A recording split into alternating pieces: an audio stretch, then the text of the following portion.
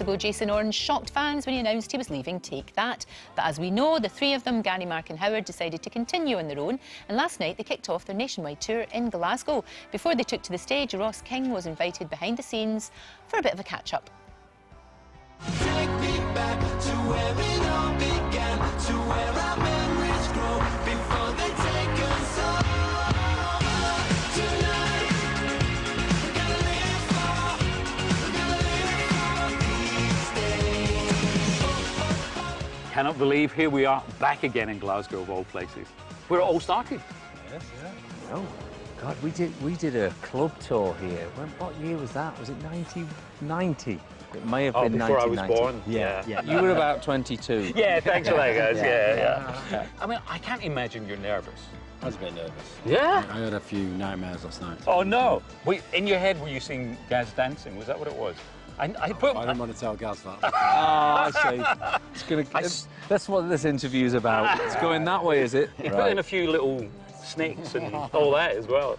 You never lose it, do you? Do you know what? It's in your blood, that sort of stuff. Yeah, just never got to your feet. Hey! Thank you. Now, obviously, no Jay. Does it seem strange without Jay? We had a lovely email off him today, though, wishing us luck, which was really nice. Saying go out and give it to him, you know, which is Said really something about a name check. Forget that. Good luck's all right, but don't go too far. Let's talk about the show itself. There's something for everyone in this show.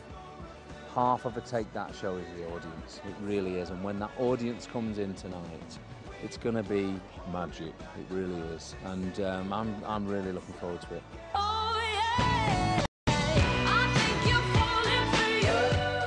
Support tonight, Ella Henderson. Yeah, brilliant. She's a gorgeous girl. We love her company, and we're going to have a good time. The boys are so lovely, and to have known Gary before, I did a bit of writing with Mark last year when I was writing the record, so to actually know them as well, and know that they wanted me to be a part of it, it just feels amazing. It really, really does. Yeah. Now, when it comes to hearing the opening of a certain Take That song, which is the one that always makes you go, yeah? Greatest Day, because it's usually symbolises the start of a concert and you've got an audience. It always feels good when the piano comes in for that. It's like, here we go.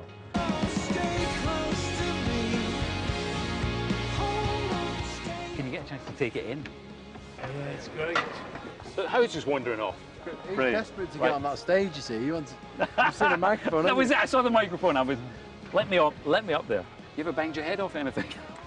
Yeah, usually on people.